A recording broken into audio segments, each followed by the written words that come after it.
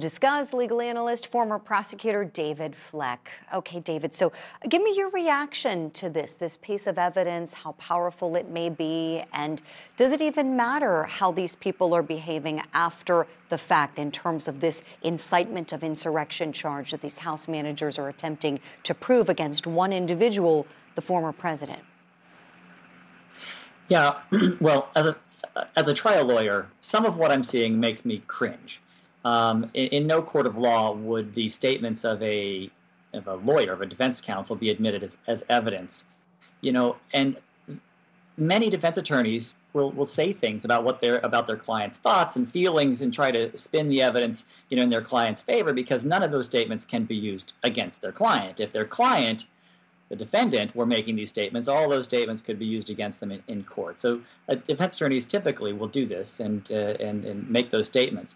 But I think we have to make one thing clear, that saying Donald Trump made me do it is not a defense to any of these crimes. Each of these individuals who's being prosecuted is responsible for their own actions. Correct. I'm so glad you said that. We can't emphasize that enough. Especially a lot of that, I think, is getting lost. So thank you for making that point, David. That doesn't suddenly absolve someone of criminal responsibility if they say someone else. I mean, no, that's not how it works. And that's why we're seeing dozens upon dozens of indictments filed against these individuals who did these horrific things on that day. To that point, let's expand it a little further. I would anticipate tomorrow, when I'm thinking about what these defense attorneys are going to argue on the former president's behalf, I would think they're going to argue that those words, the words "fight like hell," were a metaphor, not meant to be taken literally.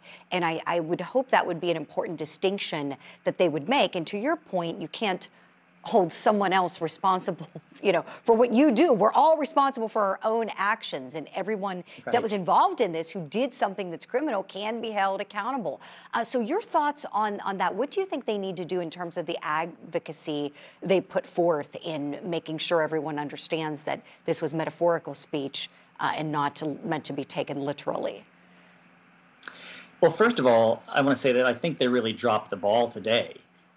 If the opposing counsel ever ended early and I had a half hour to start making my case to the jury, I would start right then and there, because I want the jury, and in this case the jury really is the American people, I want the jury thinking about my best arguments as they go to sleep tonight. And I want them thinking about those arguments when they wake up first thing in the morning. So I think they really missed an opportunity here.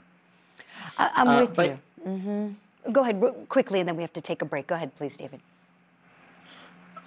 Well, I just think that tomorrow, yes, they will have to focus on these arguments exactly. But again, this is not a court of law. So it's all kind of wishy-washy about what they need to do. And to some extent, they're making it up on the fly.